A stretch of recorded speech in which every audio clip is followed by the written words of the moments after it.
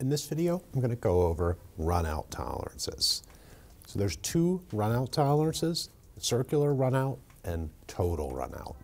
What they do is control the surface variation relative to a datum axis. It's convenient to think of them in terms of their counterpart form tolerances. So circular runout is very similar to circularity. The difference being circularity is a form tolerance, so there's no datums. You're just seeing if each individual cross-section is circular. Whereas circular runout, you're checking the circularity, but to a datum. So you're gaining the location of that circle to your datum axis.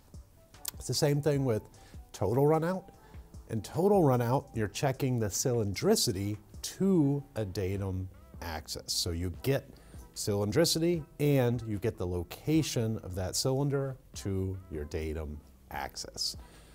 So runout tolerances have a couple of common attributes. They always require at least one datum axis because the inspection is to rotate the part 360 degrees and then see what the surface variation is. So it would look something like this. You grab your part, you put it in a precision collet, chuck, V-block, whatever, so that you can spin it 360 degrees and the part stays true to the datum axis. You put an indicator on it and then you see what the indicator reads. Runout can use two cylinders or two conical surfaces for a datum axis. Now I'll show you an example in a minute. But when you use two diameters for one datum, you only get a single axis. So if I have this part and this cylinder are defined as datums, and it says you use them both at the same time, it's intended that you grab both of them. When you spin the part, there's still only going to be one axis of rotation, okay? So that, even though there's two datums in the feature control frame with a hyphen, still only one datum axis. And then surfaces perpendicular to the axis of rotation can be controlled with a runout. So I'll put the first example on the board. Here we have two diameters with a circular runout of 10 thousandths applied with a leader to the smaller diameter. If you notice, the runout tolerance is smaller than the size tolerance. This is the most common way to do it. So in this example, the runout tolerance is controlling the form of that diameter, so essentially the circularity, and the location to axis datum A. Now in runout tolerances, the datum references are always at RFS, regardless of feature size. So you have to make full contact with the datum with whatever inspection equipment you're using. So if you have a chuck, you're supposed to collapse onto the part until it doesn't wiggle around anymore, and then you can rotate it 360 degrees. You cannot use any fixed gauging for runout tolerances. Now on this part, the size is not controlled with the runout, right? The size can vary more than the runout tolerance. So, you can still check it with calipers, your 2-point checks to make sure the size is within tolerance, and then everything else would be controlled with that runout tolerance. Now, the difference between circular and total runout is that circular runout is individual checks at every cross section. So if we get our part in a V-block or a collet, we spin it 360 degrees, right, with the indicator on it, we can move the indicator away, bring it back, and spin it 360 degrees. So essentially the indicator can move up and down relative to the axis of rotation. Not while the test is occurring, right? You have to do the full 360 degrees, make sure it's within tolerance on the indicator, and then you could move it up or down for the next check. So what that could give you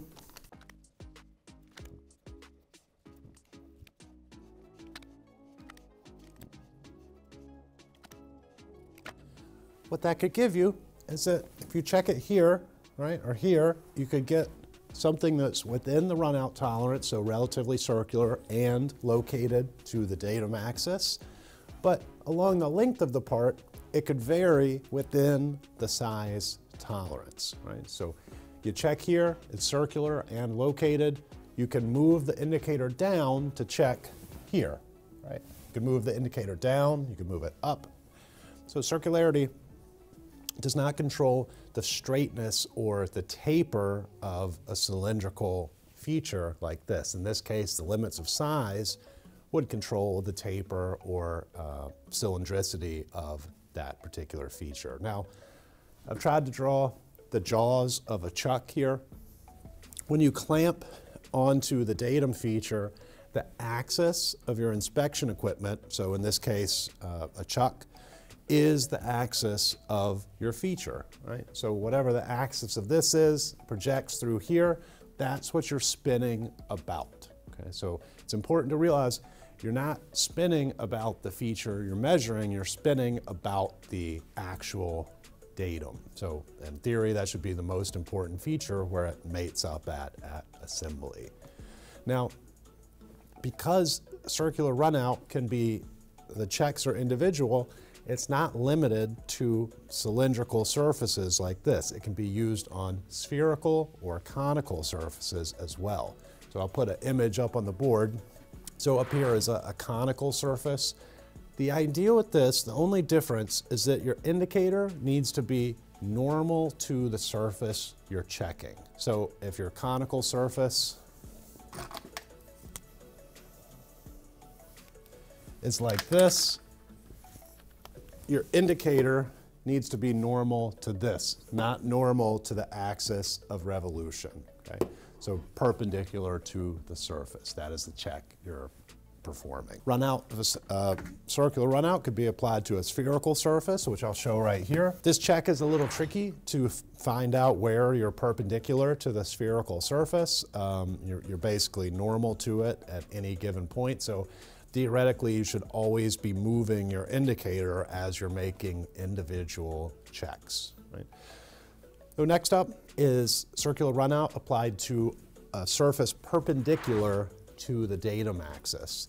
What this controls is the wobble of the surface. It just makes sure it kind of spins true. It doesn't control flatness. Flatness is controlled within the limits of size because you're doing individual checks. So you could get kind of a waffle-shaped area on a perpendicular surface. Now we'll move on to total runout. Total runout has two arrows to distinguish it from circular runout. Total runout is a complete, what the ASME standard calls a composite control. It controls cylindricity, straightness, taper, profile, everything except the size. So this is only applicable to cylindrical features or flat surfaces perpendicular to the axis of revolution. Not tapers, not cones, not spherical surfaces. The check for this is much more difficult because in order to make sure it's straight along the length, you can't move your indicator. The indicator needs to move parallel and the same distance from the axis of revolution. So that means is that if we lock our indicator in here, spin it 360 degrees, when we check the next spot, the indicator cannot move away from or toward the datum axis. It has to stay locked. It can only move in translation parallel to the datum axis. This is how we control the straightness and cylindricity of that feature. So it's a much more difficult tolerance to inspect and potentially to make.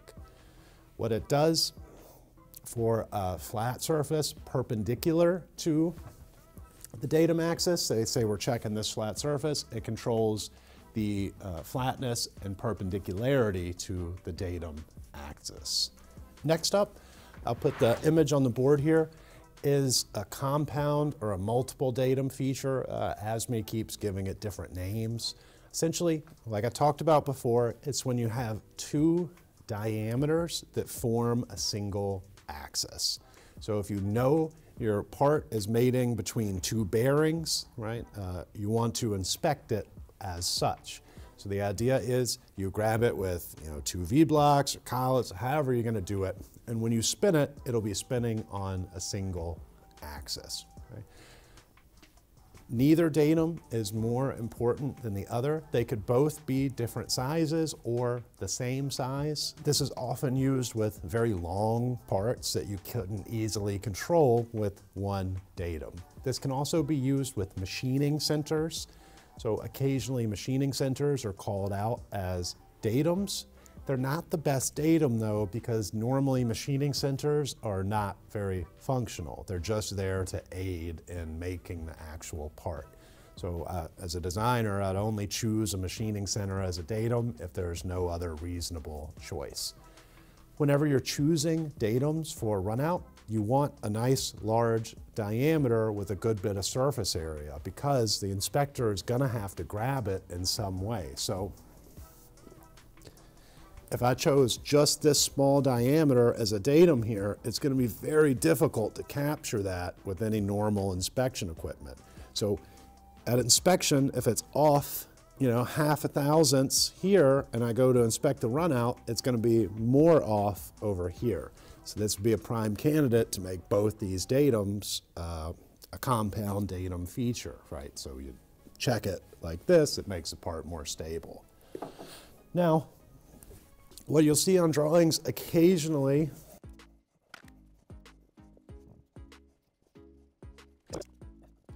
where you have two datums, but it's not a compound or multiple datum, right? You've got datum A primary, B secondary.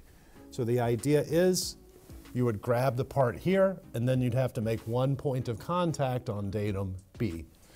In my opinion, this is superfluous because when you're doing a runout check, translation doesn't matter at all, okay? So in this case, datum B really isn't, very necessary. But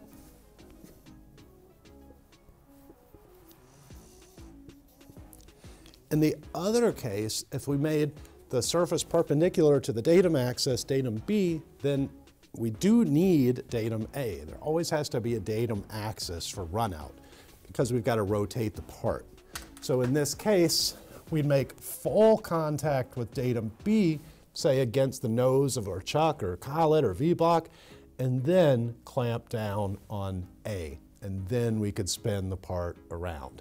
So you can have a situation where you make full contact with B, and then A only grabs on one point. And that would be okay in this situation. You're saying B is more important than A. B would be the mating surface at assembly. The next thing is the advantage to runout. Like, why would you use runout instead of position or profile or something? Runout is good for parts that spin because you're controlling the form, the balance of the part. The difference between runout and concentricity is that runout also controls form, whereas concentricity doesn't necessarily control form. Runout covers your circularity or cylindricity, so it's really good for things like pulleys, drive shafts, anything that's spinning and potentially has to mate up at assembly. The outer boundary for a runout tolerance is the largest size, the MMC, plus the geometric tolerance for an external feature.